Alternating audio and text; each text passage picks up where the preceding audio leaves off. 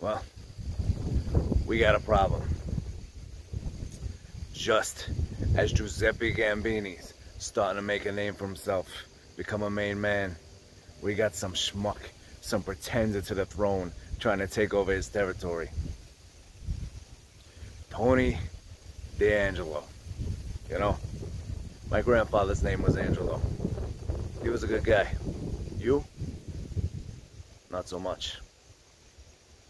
Now listen, you say you're from Chicago. You think you're a gangster. You think you're Al Capone. I got news for you, bro. The Chicago outfit's been dead for decades. Everyone knows New York City runs the commission.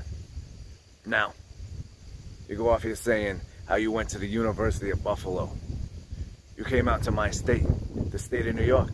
You don't even have the balls to come to my city. Because you ain't a man. As they say in the old country, questo è il mondo da uomini. Io sono l'uomo. Tu sei un ragazzo. Tu sei un pagliaccio. Now, you probably don't know what that means. Nah, because you fugazi, bro. You ain't a real Italian. I've been to Chicago. I've tried the sauce. I'll interpret for you. This is a man's world. You're a boy clown. And around here, I'm the man. I respect that you listen to your family. Yeah, they tell you to get out of the amateur game because there's no money to be made. But I got news for you, guy. You're gonna be an amateur your whole life. And if you start stepping into my business and taking my money, it's not gonna end well for you.